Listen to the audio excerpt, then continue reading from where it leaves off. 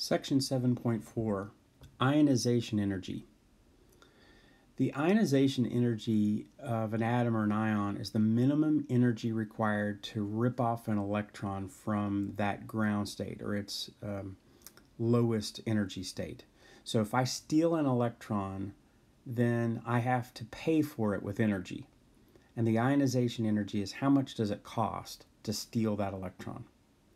So whatever ones are not protected are cheaper. The ones that are more closely held are more expensive. So the ionization energy will have trends as it goes across a periodic row or down a column. Okay, so let's kind of look at the column first. If I have in the first column, electrons are very close to the nucleus. The nucleus is pulling it very tight. It would be very hard to rip it off because it's so close. But if I have something down here, seven away, it's going to be very easy to rip that off because it's far away from the nucleus.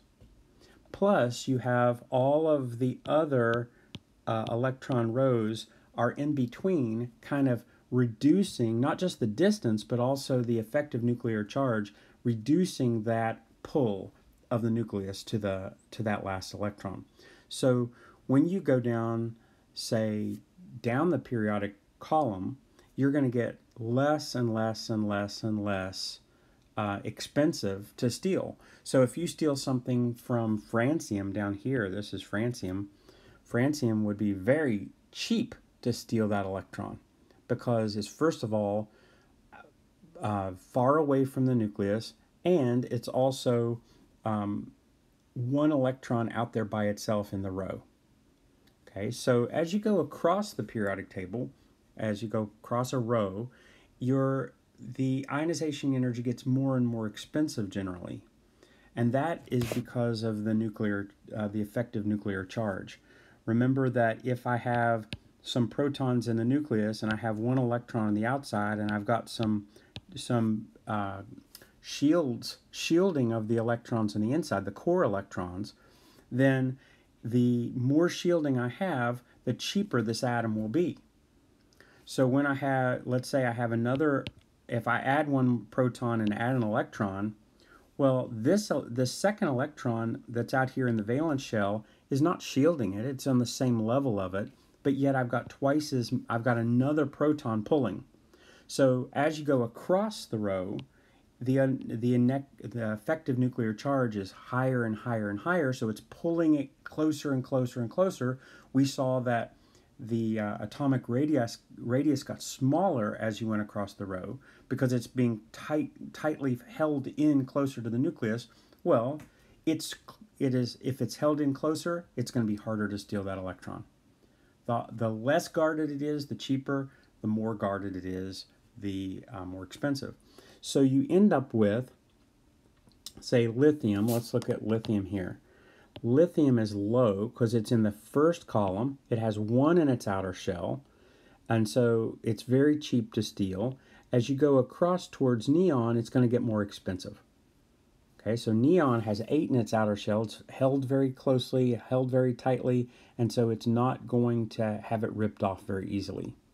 Then when you go from neon down to the next one, to sodium, it's going to be cheaper again, and then it's going to head up to argon. Now, we're going to try to cover a little bit of why you've got the jiggy jags. Why doesn't it just go up like a hill? Why does it go down and up a little bit? And it's pretty easy to explain, actually. I'll try to help. So this is a clear graph. You've got lithium, okay, and then you get beryllium. That makes sense that it would be higher because it's closer to neon, it's being held tighter, but it's cheaper to steal boron than it is to steal beryllium. And immediately you're like, why would it be cheaper to steal boron? And then again, you see here it's cheaper to steal oxygen than it is to steal nitrogen. Why? Okay, so you have to explain that based upon where those electrons happen to be. if you were to have lithium, lithium is going to be the 2s1, okay, 2s1, and beryllium will be 2s2. Okay, so that, remember, the S is the cheap rooms. If you have any extra electrons more than beryllium, you have to then go up to the P subshell. And the P subshell is more expensive, energy-wise. It's more expensive to go into the higher energy room than it was to be in the S. So boron is going to be in the P1, right? That means that it's more expensive to rip off the S2, since that's a full subshell, than it is to rip off the P1, which is out there by itself. So even though it's a higher energy level, it's out there by itself and more easily picked off. Here's beryllium again. So beryllium has a full subshell, the 2s2.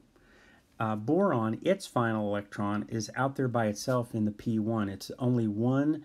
Remember that you can fit 6 electrons in the P subshell, and there's only one here.